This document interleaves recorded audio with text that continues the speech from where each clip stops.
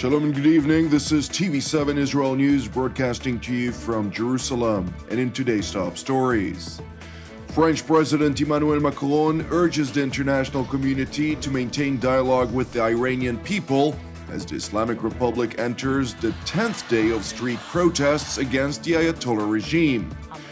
The leader of Lebanon's Shi'ite militia Hezbollah, Syed Hassan Nasrallah, says that the Syrian war, now in its 7th year, will end within 1 or 2 years at most. Israel's parliament, the Knesset, gave preliminary approval for legislation that would make it easier for courts across the Jewish state to impose a death sentence on assailants convicted of murder in attacks classified as terrorism. French President Emmanuel Macron urged the international community to maintain dialogue with the Iranian people as the Islamic Republic entered today the 10th day of massive street protests. President Macron, who earlier in the day spoke with his Iranian counterpart Hassan Rouhani, stressed the importance of restraint in dealing with the current unrest and criticized comments made by the leaderships in the United States, Israel, and Saudi Arabia against the Ayatollah regime in Tehran, which they view as the key instigator of instability across the Middle East. C'est pourquoi je crois profondément qu'il nous faut les différents piliers de la relation que j'évoquais, nucléaire, balistique, stratégique et régionale avec l'Iran, mais qu'il nous faut poursuivre le dialogue culturel, linguistique, académique et économique avec la société iranienne. Le faire dans un cadre conjoint, évidemment au niveau européen, et je le souhaite très fortement avec nos partenaires américains, et je pense que cette ouverture que nous offrons ainsi à la société civile et économique iranienne est indispensable collectivement. Turkey has also joined in warning against external parties attempting to interfere in Iran's domestic politics, asserting that such actions could provoke a backlash.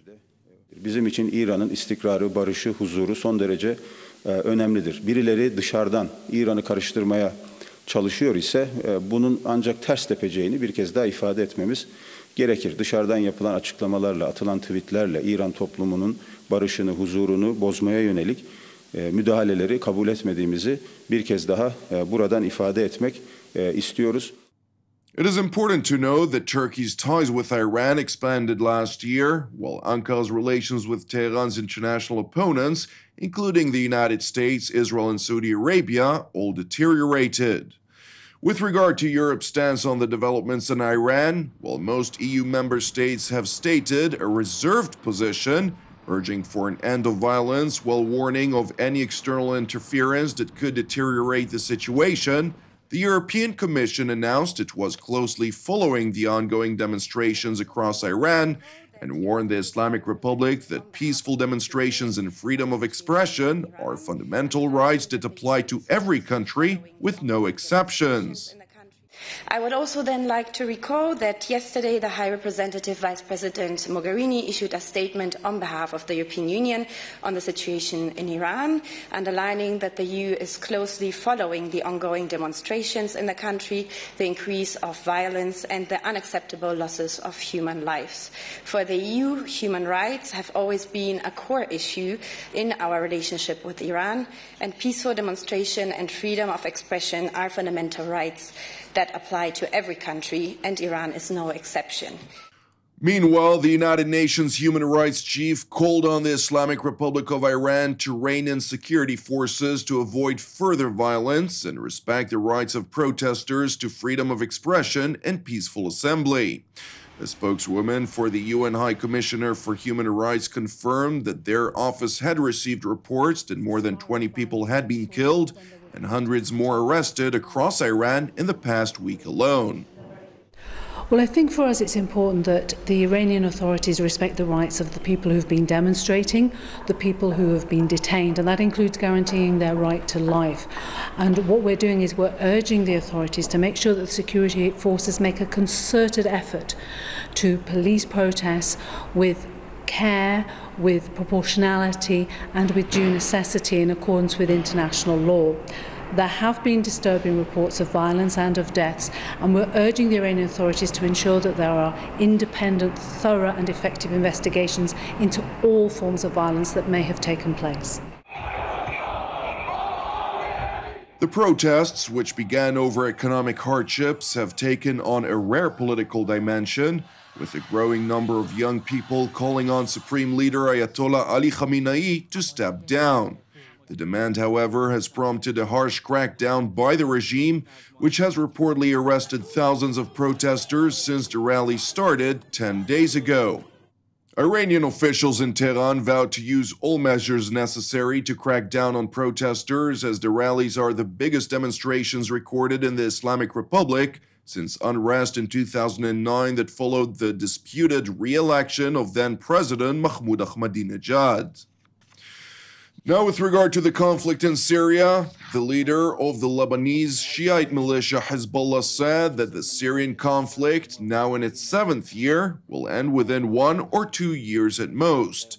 Hassan Nasrallah, the leader of the Iranian-backed militia, stressed that without any surprises or significant changes in the region, the bloody war in Syria, which claimed hundreds of thousands of lives, might even end in the near future.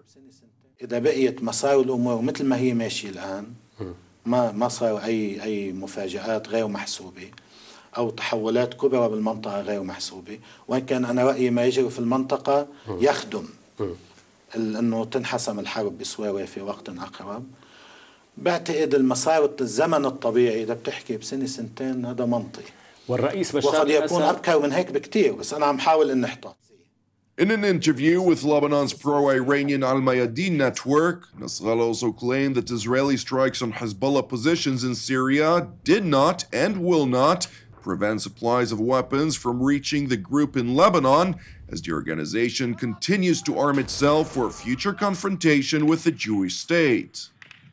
هل كل القصف الإسرائيلي لمواقع أو مراكز أو مصانع لسلاح حزب الله أو صواريخ لحزب الله لم يمنع وصول الأسلحة إلى حزب الله؟ هذا ما تريدون القول؟ لم يمنع ولن يمنع. وهم يعرفون ذلك، يعني أنا هم ما عم بكشف معك سوا. يمكن أول مرة بنحكى بالإعلام بهيك جواب، لكن الإسرائيليون أنفسهم يعرفون ذلك. Hezbollah, which joined the war in Syria to assure President Bashar Assad remains in power, is viewed as a key element of Assad's survival and anticipated victory, along with other Iranian-backed militias, Iran's Revolutionary Guards, and Russia's air support. Now back to Israel, where the country's parliament, the Knesset, gave preliminary approval for legislation that would make it easier for courts across the Jewish state to impose a death sentence on assailants convicted of murder in attacks classified as terrorism.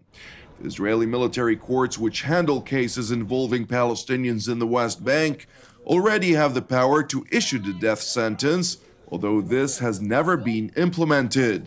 The only case of an execution in Israel was carried out against convicted Nazi war criminal Adolf Eichmann in 1962.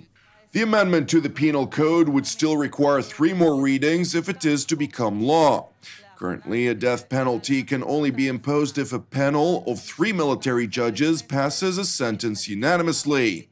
If the amendment is adopted, a majority verdict would suffice. אני חושב שבמצבי קיצון יש גם היגיון פשוט, וההיגיון הפשוט הוא שמי ששוחט וצוחק לא יבלה את יתרת חייו בין כותלי הכלא, אלא יוצא להורג. Prime Minister Benjamin Netanyahu voted for the motion, but said that such legislation required more profound discussion and that the matter would now be considered at the ministerial level before further debate in the Knesset. Thank you for watching us. Keep praying for the peace of Israel and the peace of Jerusalem. I'm Jonathan Hessen. Have Erev Tov and Shabbat Shalom. We'll see you again on Monday at the same time.